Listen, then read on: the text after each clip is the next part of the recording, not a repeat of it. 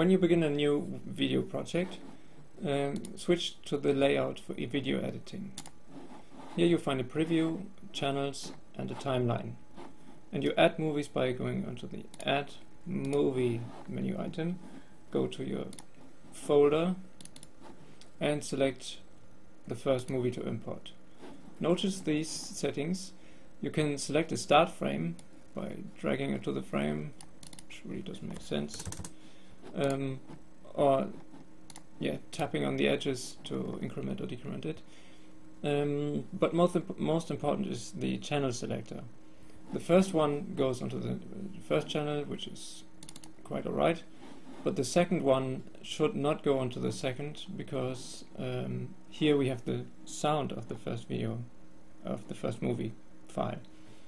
So we have two strips, one for video, one for audio, and the next import should go onto the third, and Blender doesn't do that nicely, so we have to remember to set the counter when importing. Now I will roughly align the video to where I switch on the second camera on the window,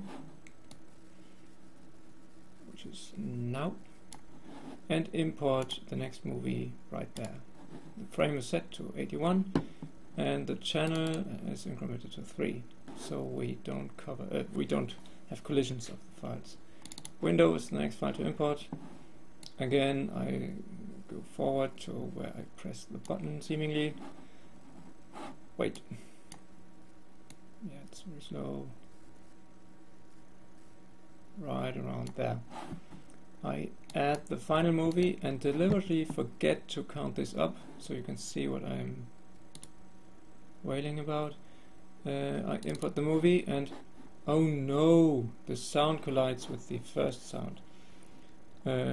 So I select it with a right click and press G for grab, and now I can repair my setup by putting it up. Notice how the numbers describe at what frame you would drop the drag clip once you click. It's very important, if you move them, to always move video and audio together, otherwise they might disalign, especially if you are in a view where you can't really distinguish end from end of each strip.